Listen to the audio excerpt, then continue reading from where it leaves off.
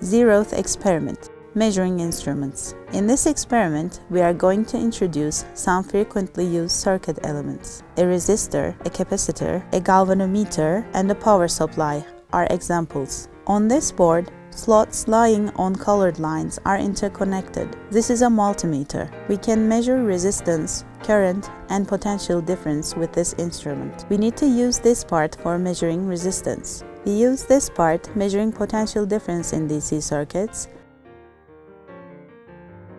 and this part for measuring current in DC circuits. Let us now measure the resistance of a resistor. First, we adjust the multimeter. We see on the display where each cable should be connected.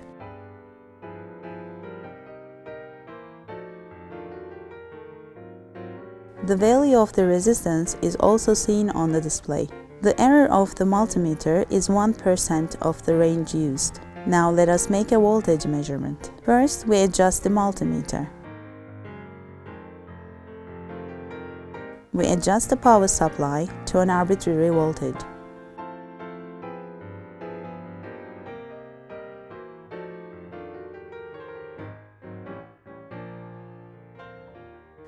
We now connect the cables as indicated on the display. We should connect the black cable to low potential terminal and the red one to high potential terminal.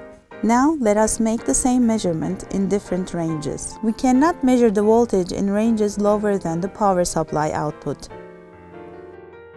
We observe decreasing precision as the range becomes larger.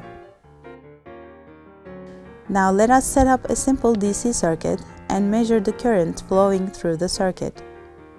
We connect the multimeter in the manner indicated on its display.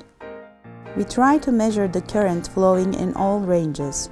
We observe which ranges are suitable for measurement and which ones are not, and which one is the most precise. Since the current flowing is larger than 200 microamperes and 2 milliamperes, we cannot measure the current using these ranges.